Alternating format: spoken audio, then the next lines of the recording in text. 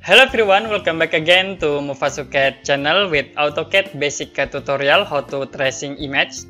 Okay, for example, I will attach image. You can use image attach command, and then I will attach this image for example, and I will put in here.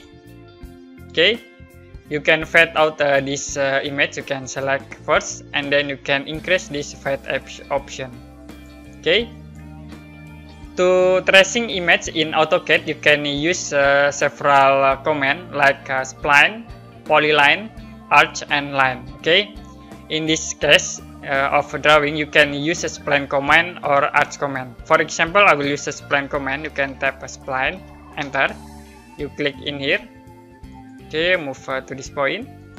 Move again in here, and the last we can finish at this point. Okay. This is by using spline command. You also can use arch command. Okay, I will use arch and enter. Click at this point, move into here, and click in here. Okay, very easy if you use arch command to tracing image in a curve. Okay, this is a curve, and we tracing again in here by using arch command. Okay, you can tracing one by one in here.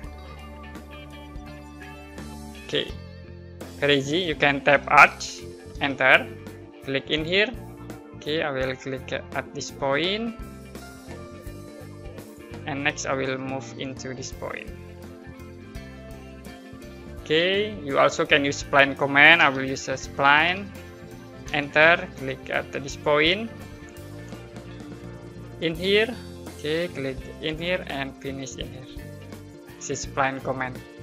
Okay, I will create again spline command here, 2 and 3. We have 3 vertex by using spline command. You also can use arch again in here. Okay, I will use arch in here. These 3 vertex, and then I will create again in here. Okay. In this case, you can use a spline or arch command to make easy tracing image. If you use a polyline command, you can use in this image because polyline can create a straight line, okay, not a curved line. We'll use arch command, okay, and click in here and finish at this point. Okay, after we complete tracing this image, you can delete this image. And then you can join, use a join command to combine these all objects. Okay, this object already combined. And then you can use extrude command to convert these objects into 3D models. Okay, into this point. Change into set of gray.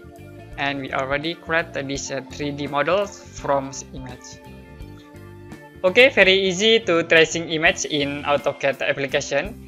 If you have any question about this tutorial, you can comment below this video, and see you next time in another AutoCAD basic tutorial.